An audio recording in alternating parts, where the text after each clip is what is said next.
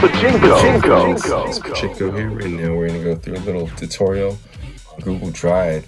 We're going to sync up two different computers. We're going to assign a folder on each one that is synced up and automatically updates. So we're going to do this with Google Drive. This works for everything. We use it right now. I'm using it for working on Ableton and music. This can work for movies, it can work for photography, work for writing, any type of collaboration remotely all around the world. I'm just using this example here with these two right in front of each other so you can see it. We're going to get through the basics. First, of course, you're going to get Google Drive for desktop and you're going to download it. Once you get to the basic stuff like downloading Google Drive, installing it, and then signing into your Google Drive, we're going to get into the next part, which is computer A, the iMac. We're going to go into Finder. We're going to create a folder. So it works also on external drives. I'm going to do this on an external hard drive.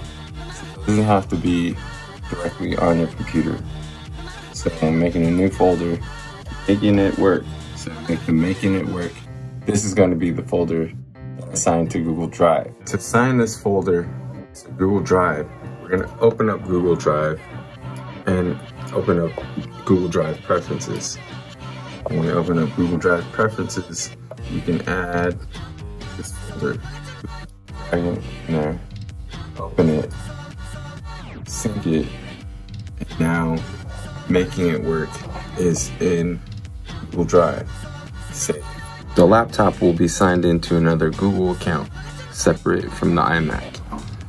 So go to the iMac, go to Google Drive, click on Computers, click on iMac, and I'll see making it work. The folder I just created, I'm going to share it. I'm going to share it to DJ's account. Now that we've shared it with DJ's account.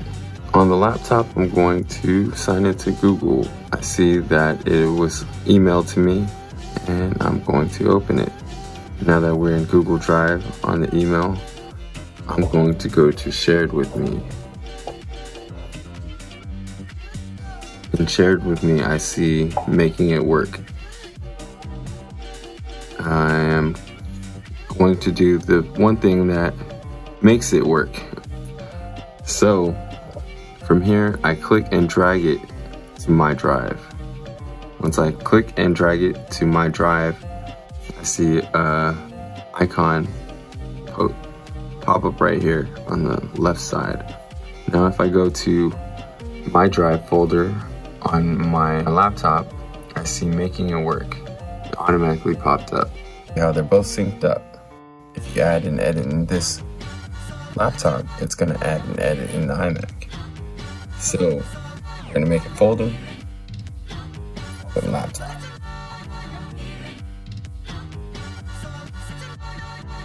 In a couple moments, you're going to see it pop up, laptop.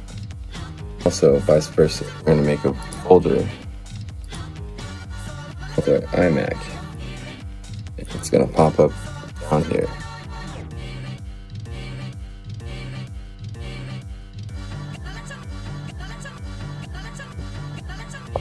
It took a couple moments, but as you can see, both are identical.